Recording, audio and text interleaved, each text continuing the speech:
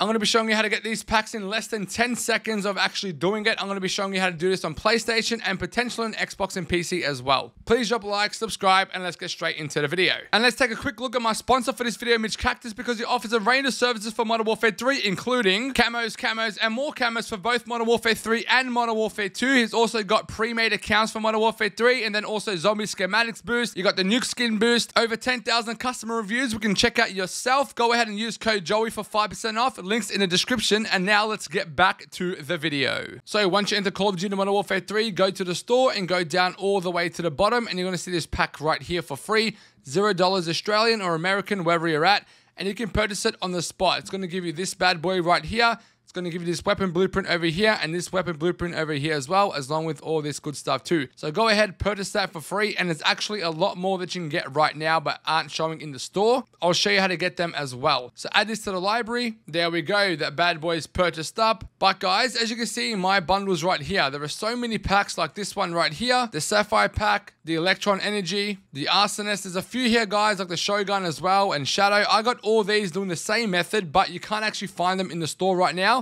So I'll show you how to get them without using the store. What you want to do is actually go to the PlayStation store over here. Just search up Call of Duty and come down all the way here to see the PlayStation Plus add-ons.